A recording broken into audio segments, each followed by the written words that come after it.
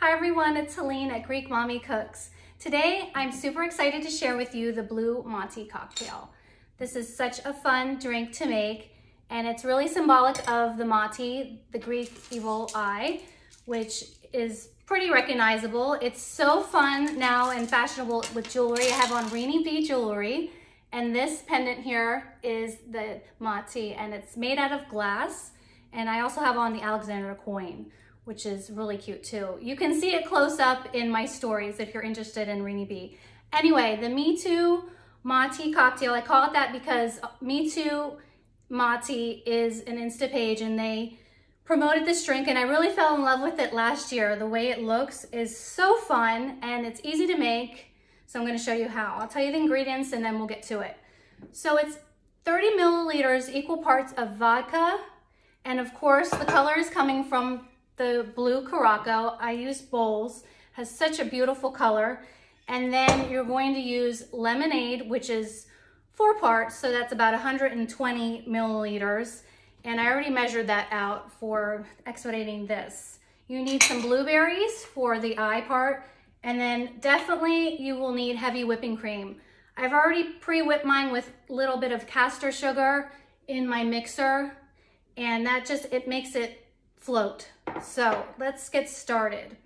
I have my measuring cup here from the cocktail shaker, and I'm going to do the blue Curaçao first. I already have ice in my shaker, and this is about almost half. So we'll add that in, and then we have the vodka, which makes the drink strong. So if you're feeling fancy, you can add more, but I just stick to the measurements. Okay, so you add the vodka.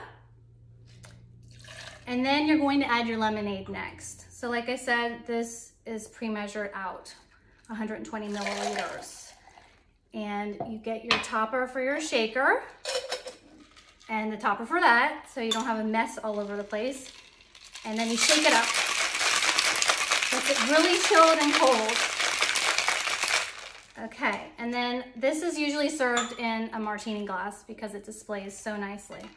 So already you can see how pretty that color is. And you want to leave room for your cream. So you can see about that much. And I've already whipped up my cream, and not completely whipped like super whipped cream, but like half whipped. Just enough so that it floats. So then you add that on top. And as you can see, it's starting to float really nicely. Okay. And then for the center part, I reserved a little bit of the cream, and I'm gonna add some more in here too. And it already has a little bit of blue Curaçao already in here. This is for the center. So we're going to create that really nice middle for the eye. Just get that a little bit neater. And you put on, in a circular shape, the eye. This is so pretty. I love making this because it's fun and it tastes good too. And then you pick out a nice looking blueberry for the center, and you place it very neatly in the center. And it should float. If it doesn't float, try again. You can have 2 blueberries. Okay, so I have my cocktail made, and I hope you try it. It's really fun, it's for entertaining, and it tastes good too. Have a great day, and thanks for joining.